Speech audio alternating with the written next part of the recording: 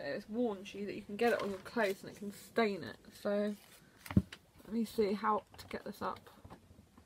How do you let this up? Oh god. There we go. Oh, yeah, you have to lift the whole thing off. This machine's very flimsy compared to my other one. I'm not used to this at all. So I'm going to make sure I've got black plastic sack on my bag. I've got a lovely Disneyland Paris over. And I do not want ink going on it, you know, or on my clothes for that matter. It says you've got to leave these vacuum packed until you're ready to unpack them as well. And you've only got it, if you've got a warranty, you have to use Epson's own brand, otherwise it invalidates a warranty. Oh, I've just undone the packaging. Now I've got to take this beauty out. Okay, remove the cap while keeping the bottle upright.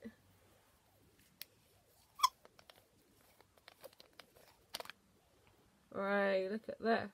Position the top of the ink bottle along the slot in front of the filling port and then stand the bottle slowly to insert it into the filling port.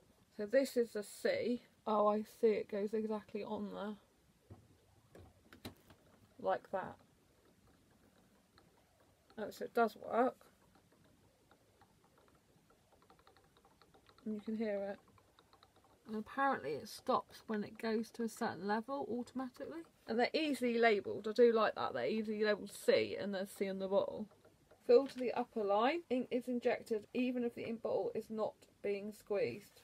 Cover the cap and store the ink bottle upright for later use. Oh, it does say here, repeat steps 4 to 9 to each bottle. I didn't read that, so yeah. It does say I have to do all the steps again for each bottle. Repeat steps 4 to 9 for each ink bottle. Store the ink bottle upright for later use. So this is really good. And you can see it's got a little bit of mess there.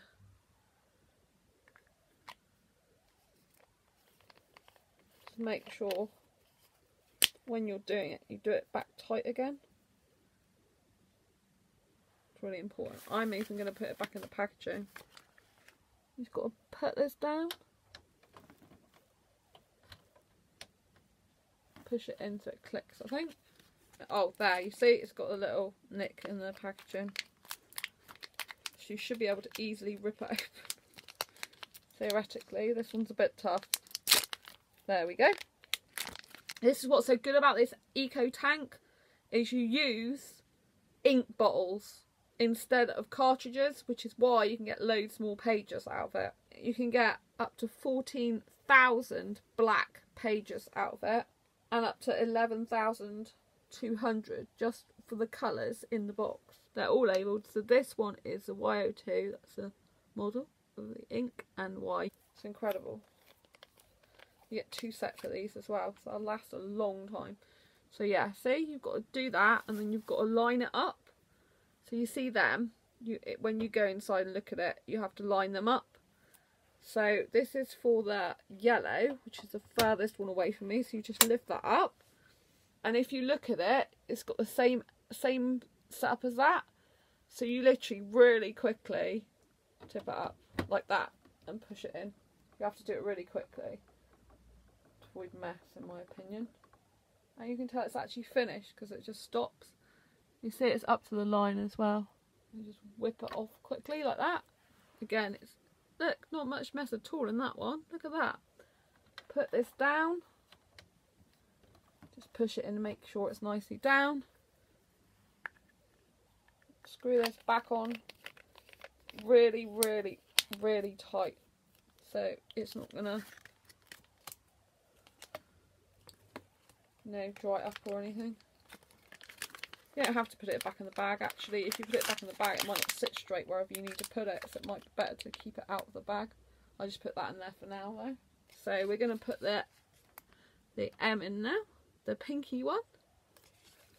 So this is really good because it's all labelled here at the top. I'll actually show you the top in a minute when I do the black one. Don't forget to undo that. And then, ready, that's that again. super quickly lift up, push down, quickly whip that off. See, make sure it's all up to the line. It's automatically supposed to stop at that line anyway. Right, final one. This is a big boy. Big boy. Oh, pop that one down.